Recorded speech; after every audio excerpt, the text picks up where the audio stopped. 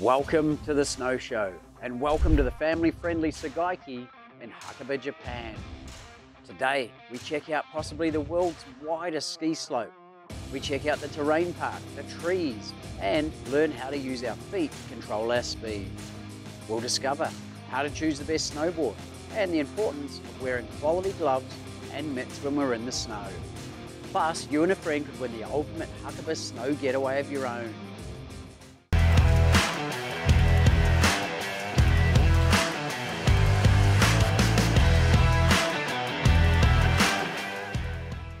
Hey guys, I'm Andrew McComb.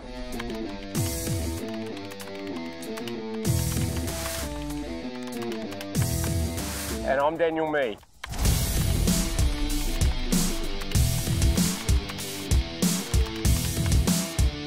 Founder of Hakuba Snow Sports School. And welcome to the Snow Show at Tsugaike Resort. Tsugaike Resort is famous for its beginner and intermediate terrains. It's also got great trees and an incredible backcountry. With over 20 kilometres of well-groomed trails, including one which is 5 kilometres long, the resort caters to skiers and snowboarders of all abilities. Freestyle enthusiasts will find adrenaline and fun in the terrain park, and the more adventurous can head out to the world-famous backcountry for some Tsuga Pow. Okay, Andy, should we go and explore Tsugaike? Yeah, I've heard big things, mate. I'm looking forward to this one. Yeah, no, there's a whole ensemble of terrain out there. We've got the terrain park, we've got trees, we've got big wide open groomers. Shall we go and hit it? Let's do it. Here we are at the top of the prairie fields of Tsugaike, Andy. Another beautiful day in Hakuba, Dan. It certainly is. This run is famous for its width and the generosity it gives the beginners and the intermediates. What are we going to do here, mate? Well, it's quite flat, Andy, so I think you really got to let the skis run. Just point them down the hill and let them go and enjoy the scenery. I don't think I've seen a wider run in my life. Yeah, it's incredible, eh? Really instills the confidence. Let's do it. All right, let's go.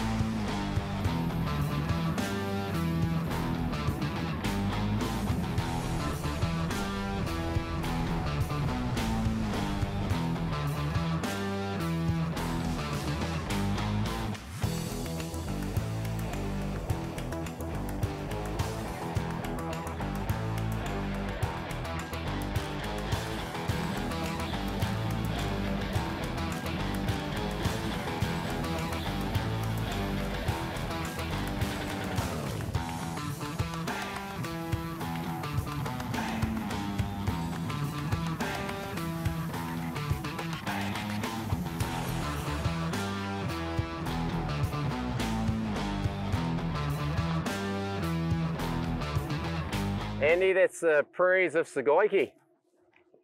Massive. Biggest, widest, friendliest slope I reckon I've ever seen, especially for those lower intermediates. Yeah, man, it's an amazing area. You've got a couple of lifts running up here. And yeah, once you've got your wedge and your wedge turns down, then you can really let it go down here, and it's so wide, it just instills a lot of confidence, doesn't it? Yeah, mate, confidence is probably the best word. Like, it builds immense confidence straight away. The snow quality is fantastic, but the width, it's like, honestly, it's a massive playground for those lower intermediates. Yeah, man. Okay, shall we go and check out one of the more advanced slopes on the Tsugaike? Absolutely. Let's go. This ski school lesson brought to you by Hakuba Snow Sports School. Now we're going to look at our foot steering and how steering our feet is the key to controlling your speed successfully. We're going to look at foot steering and how important foot steering is to control our speed, because if we can't steer our feet, you can't change the orientation of your skis to the pull of gravity, you can't slow down. We're going to do an exercise, and this exercise is something you can do anywhere, and it's going to really help you out to get the feeling of steering your feet in the same movements we do when we're skiing. Where does steering come from? Steering comes from inside your pelvis, your ball and socket joint of your femur. Okay, that's where we steer. Our foot steering comes from. Doesn't come from the foot, comes from right inside here in your hip joint. Okay, in this exercise I'm going to think of using my leg like the arm of a compass to get my foot to steer through a nice arc where the tip of my boot and the heel of my boot, the toe of my boot and the heel of my boot pass through the same line, just like we want to do when we're skiing with a nice smooth turn shape. Basically, my ski is a big shoe, my boot is a tiny ski, so they're exactly the same movements. If you can do this exercise in your boots, you're going to find it a lot easier in your skiing. We call this boot arcs. In boot arcs, what I want to do is orientate myself facing down the hill. I'm going to stand square and I'm going to put my hands on top of my poles in like what we call a bullfighter stance. I can support my body weight here. I'm going to put either one of my boots on its edge behind me like this. What I'm going to do here is then use my leg like the arm of a compass and drive the toe through the snow to create a nice arc in the snow. My rate of steering stays consistent, and now I can do it with my opposite foot. I steer my toe around, feeling my leg pivoting in my pelvis, my upper body is staying down the hill. Here you go, and now I've made a nice symmetrical circle. That's the first step to this. After you do this, you can practice steering the inside foot. That would be my outside foot of the turn. Now we're going to do the outside foot. I come across my skis or my boot, I feel the inside edge of this foot, and now I drive my inside foot around. So I've practiced steering to the outside and now to the inside. I'm going to do it here with my left foot, around here, come across my boot and steer the inside of my boot. Now we're left with these nice arcs. The inside edge circle is smaller because it's got a tighter radius than my outside. The key points here is you don't want your boot to go flat. It stays on its edge and you use muscular strength to bring your toe and your heel through the arc. Then I come across, I feel that edge, and I drive the inside of my boot back around here. No point should your boot go flat. I go from outside edge to inside edge with an instant edge change. And you can, if you do it really good, you can start making these beautiful arcs outside, inside, outside, inside. You go back up, you do it with your other foot, and you should be able to link them up. And this is an exercise that will benefit your skiing because it's practicing steering your feet in a small environment. For more great ski and snowboard lessons, visit thesnowshow.tv/ski school.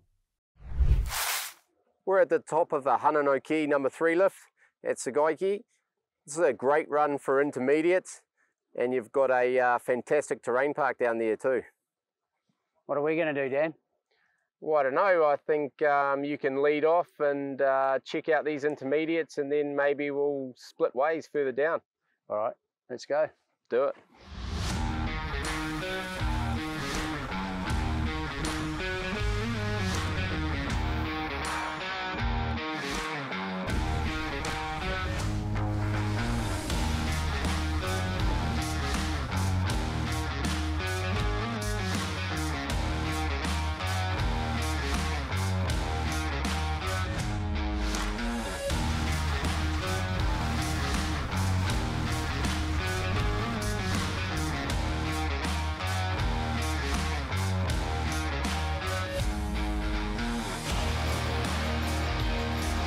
Okay, Andy, I'm going to go to the park, mate. You go that way. All right, see you at the bottom. See you at the bottom.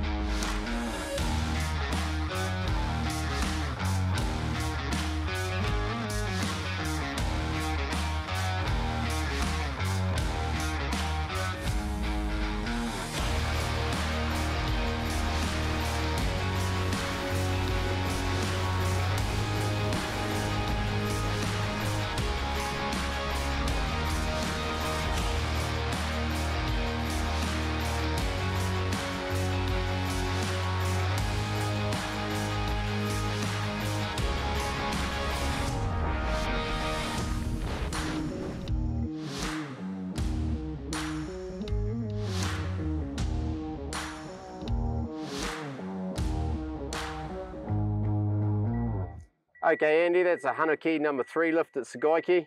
Quite a few options there. You got the terrain park where I went down. How was your side? Great, down that left side, beautiful wide open, and obviously you got the right side, which is similar. Yeah, yep, it is. And that park I went down had some fantastic features. I didn't actually realise it was so extensive. Yeah, one thing I noticed, Dan, I was getting a bit of speed up down there, and without the goggles today, a bit of wind in the eyes, a bit different to goggles. Yeah, the wind tends to sneak around the glasses, but my advice to anyone is always to wear a helmet for safety. And with the helmet, the goggles usually go as a set. You look a bit dorky with a helmet and glasses on, to be honest. Are you saying I look like a dork? Well, when you got your helmet and glasses, you are. The latest in ski and snowboard equipment brought to you by Rhythm Rentals.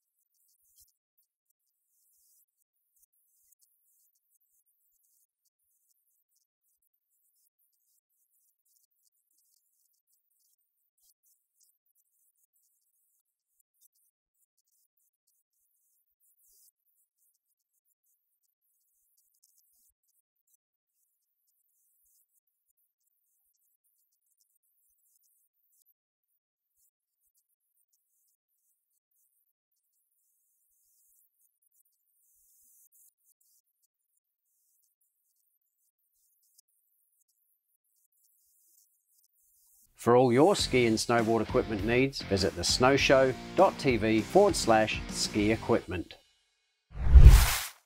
Here we are at the top of Tsugaike at the Tsuga number 2 pier lift. Doesn't look very long, Dan. Yeah, well, it's not a very long run. It's a good one for intermediates and that, and in advanced. But the key to this lift, Andy, is it links you to all the backcountry and gives you access to the Tsugaike trees. Sounds exciting. We're going to do some trees today. Well, we'll go up and have a look and see what the conditions are like, eh? Yeah, you think I'm up to it? Well, we'll see, Andy. We'll see. Let's give it a nudge.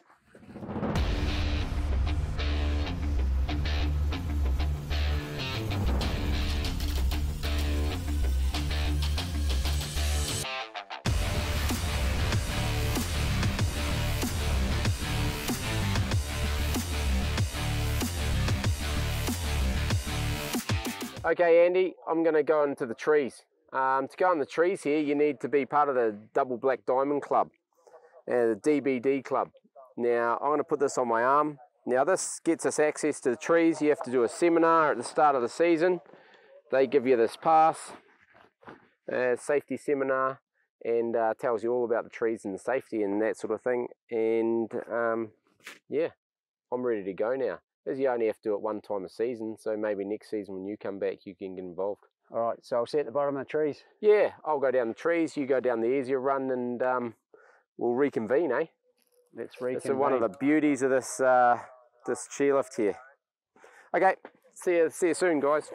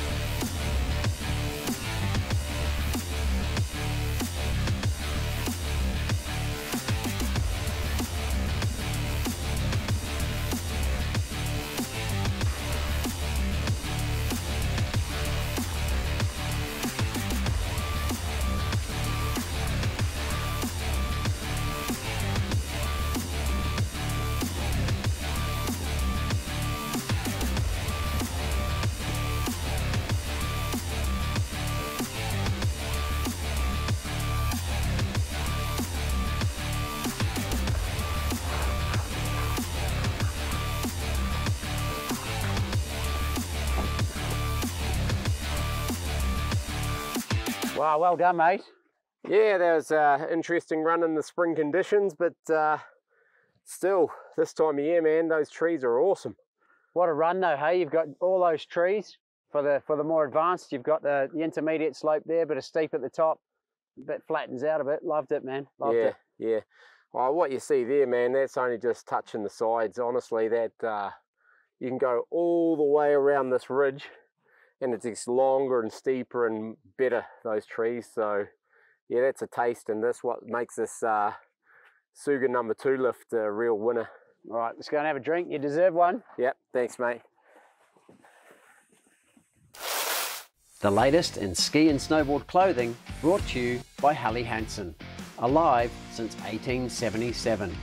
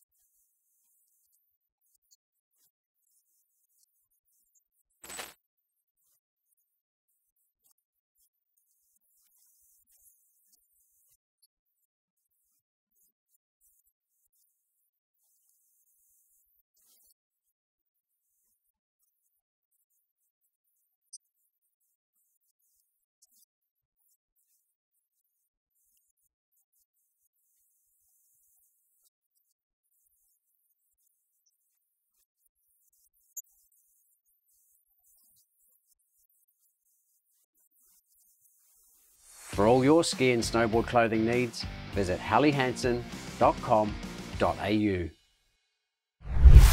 After an inspiring day at Tsugaike, we headed back to the main village of Hapo to stay at the world-famous Maryland Hotel, located at the base of Hapo One Resort.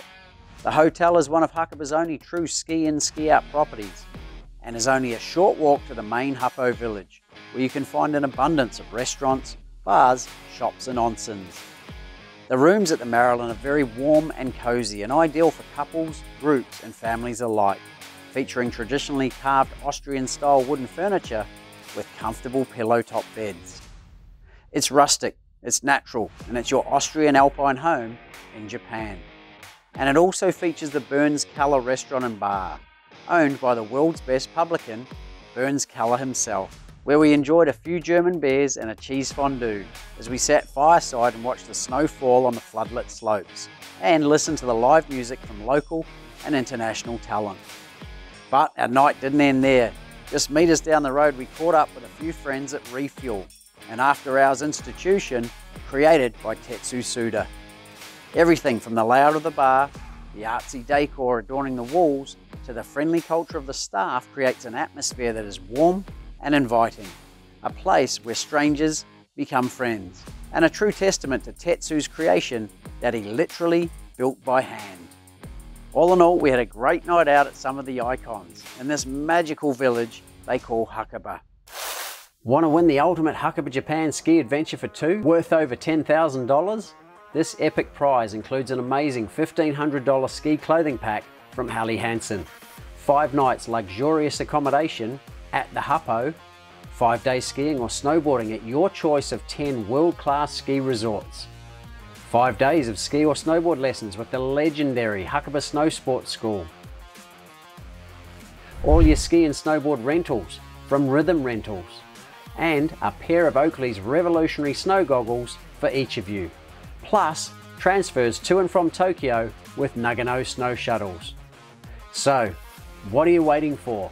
Head to thesnowshow.tv and click on the Hakuba competition tile for your chance to win this adventure of a lifetime.